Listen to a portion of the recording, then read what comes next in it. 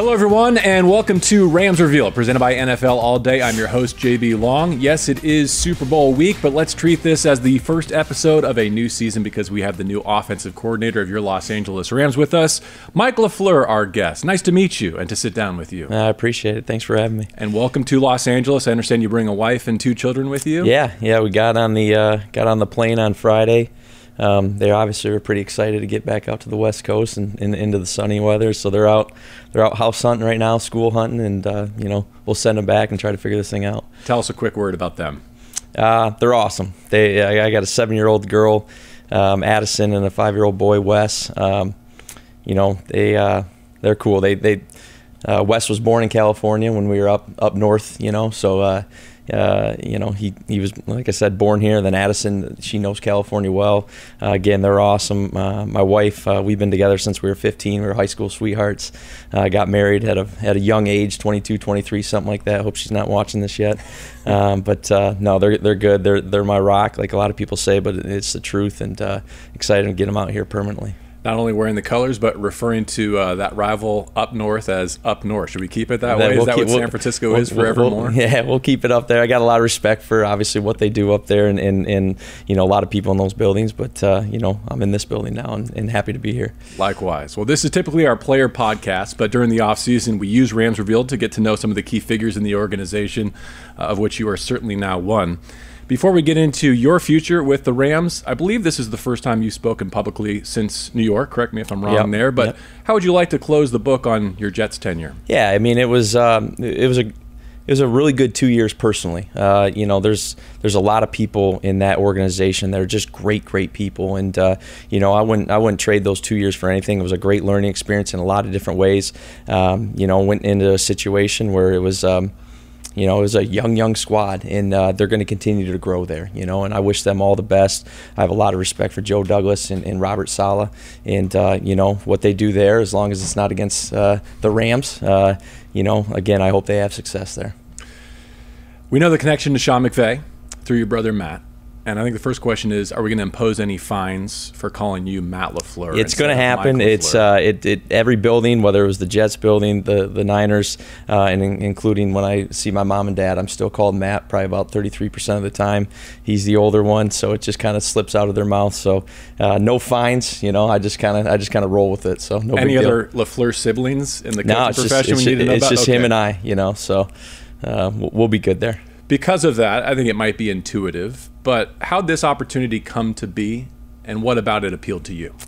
I've known Sean a long time, right? And just from his days back, obviously in Washington, with Kyle, with my brother Matt, obviously Raheem, and just so many connections there. Mike McDaniel's one of my best friends, obviously over in Miami. So I've known Sean for a long time. We always kind of joked about, maybe one day there'll be a time where we get to work with each other, and it just kind of aligned this way. Right after the season, we had some talks and went through a process, and here I am. So I couldn't be happier, obviously, to be in this organization.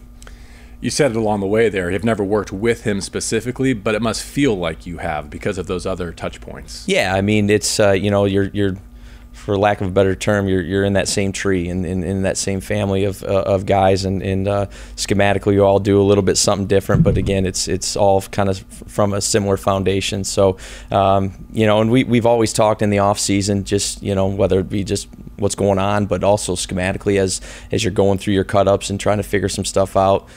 A lot of teams, not just us with the Jets or the Night, a lot of teams study the Rams for obvious reasons. So you'd have those kind of questions and stuff like that. So it's it's good not to just have to call over the phone. Now we can directly do it one-on-one. I know he looks at Matt like a brother. In fact, as the story goes, it was late 2017, and an argument they had out here on the practice field spilled into the office, and at some point Matt's wanting to be fired, and Sean's threatening to quit, and on they go. They end up winning the division that year, right, and having a nice run. But are you sure you want in on all that? Oh yeah. No, it's and it probably won't be the last time of something like that, right? I mean, it was two competitive guys. I wasn't there obviously in 17. I've you hear the stories and stuff like that, but they're best friends, and they did a lot of good stuff there in 17. And it's only continued on in this organization with Sean and whoever's been working with him and these great players, So there were similar situations that happened up north when I was up there for the 4 years, and again, that's just a lot of competitive guys in a room for a 6-7 month period in those long seasons, and sometimes those things can happen, but you work it out. It's all for the right reasons. You are younger than Sean. You're one of the few who has that claim to fame, right? 36 next month? 36 next month, yep. March birthday. Yeah, I appreciate it. Good for you.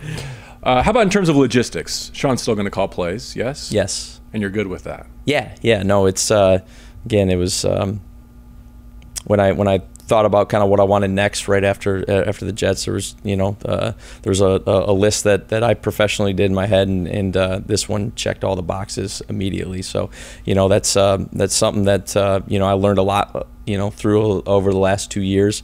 I look forward to doing it again, but right now, just going into this next season, it's about winning football games. So you'll be upstairs, eyes in the sky? We're working through those things right now, Mm-hmm. We'll figure all that out. The story of January here in Los Angeles for the Rams was very much about Sean being burnt out, and would he or wouldn't he come back for another go-round. I'm curious, as you step into this environment, how you feel like you can help rejuvenate him and help him maintain his bandwidth for the season ahead. Yeah, that's a question for him in terms of the burnout and stuff like that. I know what kind of competitor Sean is, and I know what he wants for this organization and these players, and he's won every step of the way, and this was a little speed bump, but in a lot of ways, I know, again, you'll have to ask him, but I know from people from afar and now being in this building, it's only going to be a positive thing moving forward, So, all I can do is come in and step into an organization that's won a lot of football games over 6 years, and do my part and make sure that the 2023 season is the best that we can make it. So to that point, I think some on the outside saw what was coming for the Rams and thought, hey, this might be a time where the franchise needs to rebuild. General Manager Les Snead rephrased it as remodeling. In the interviewing process with Sean, at any point are you curious, hey, what am I stepping into here? What are we trying to accomplish specifically in the year ahead in 2023? Yeah, you have some of those questions, but again, that wasn't a big deal to me. It was getting into an organization that wants to win and knows how to win, and getting with the right people and good people, and not just Sean, but so many guys on this staff. Not that I've worked with Yarbs or Zach Robinson or some other guys, Thomas Brown. I've worked with Raheem. There's just a lot of good people in this organization, and it dates back to even 17 when Matt would talk about Les and Kevin, and again, no matter what the roster was going to be, and there's always going to be changes in a roster, no matter what kind of season it's going to be, wasn't a big deal. I know that, again, we're with the right people that we're going to make this thing work. You've dug in a fair bit in terms of film study on who the Rams were last season, I imagine? Yeah, I mean, you always do, just you always, again, I'd always watch the Rams. You peak them on a Monday, then you always have some sort of crossover. We played Seattle late in the year. I know they played, or the Rams played Seattle late in the year, so you got that crossover. So you get a feel kind of where they're at, and what's going on with the roster. I'd say there was a lot of similar situations that was happening in my old place in New York that was happening here. There's injuries upon injuries, and there can be a lot of growth there too, not just from a coaching standpoint, but a player standpoint. A lot of guys got to get a lot of meaningful snaps. That's going to suit us well, moving forward. Mm-hmm. All right, so this next kind of sequence of questions is definitely for the benefit of the 14 opponents on your schedule next year, who probably want to know what the Week 1 game plan is going to look like. But here's where I'm going with this. The Rams offense, starting with your brother in 17 and through really 2020, pre-snap motion, zone blocking, lot play action. Then Matthew Stafford arrives, and for 21 and the first part of last year, leading the league in empty formation, kind of full field reads. Then returned to its roots under Baker Mayfield and had some great success in the running game with Cam Akers and others down the stretch of this past year. So where I'm going with that is, where do you think the Rams are going to land on the 23 spectrum, given your tree that you talked about, your influences, your coaching philosophy? Where do you aim for the year ahead? The goal is to score points and win football games, right? And that's what we're going to sit here and particularly when we get into it next week. We're still working on some staff stuff right now, and then when we get really diving into it next week with the roster, with what our guys can do, with what we need to add and build, from a roster standpoint, and then schematically put this thing together. For 6 years, this offense has worked here, and Sean has evolved like all great coaches do, every single year, and try to stay ahead of the curve, and that's what we're going to do. We're not going to just obviously look at our roster, what we did in San Francisco or New York, and then in LA. What is the 2023 Rams going to look like? And we got a great idea, but we're going to put our heads together. And it's going to be a lot of work, and it's going to be fun putting this thing together. And ultimately, there's a long way to go in terms of the personnel that can make that go. For sure. Sundays. Yeah, I mean, that's, all these schemes are great and all, but it's obviously the best schemes have a lot of times the best players, right? But also understanding how to utilize those players and what their strengths are in building all 11. I like to, it's like a basketball team. There's not 5 point guards out there usually, right? You're building this thing the right way, and it's the same thing, particularly when you're talking the skill positions. There's unique skill sets amongst all these guys, making it fit, making it work within a system, so that there's a lot of variation within that group. I was thinking this morning about how much the complexion of the division has changed since you were in the West last. New regime in Arizona, new defensive coordinator in Seattle, and soon to be one in San Francisco as well. So that has to factor into your offseason calculus. Yeah. I mean, you get it's wild when you think back. I got to San Francisco in 2017 when obviously Sean and the deal started here, and it was in 2017 it was considered the worst division in football at that time. When we got there, new staff here in LA, new staff in San Francisco. Seattle was kind of running the deal. Arizona was going through their little deal, and quickly that thing flipped. Obviously starting with the Rams. So then you kind of got used to that division, and then I left the division to all the way across the country into a totally different division with totally different philosophies in New England, Miami, and Buffalo.